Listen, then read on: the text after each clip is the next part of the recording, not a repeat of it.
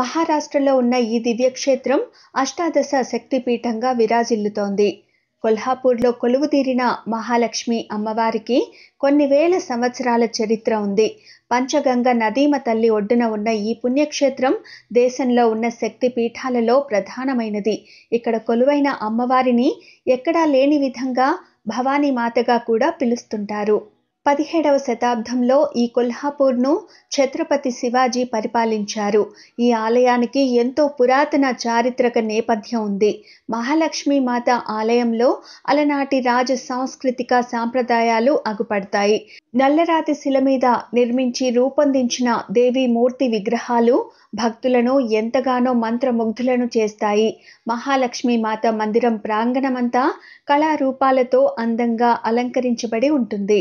మహాలక్ష్మి అమ్మవారిని దర్శించుకుంటే కాశీలోని విశ్వేశ్వరుడు, అన్నపూర్ణ దేవతలను దర్శించుకున్నంత పుణ్యం లభిస్తుందని భక్తుల ప్రగాఢ విశ్వాసం.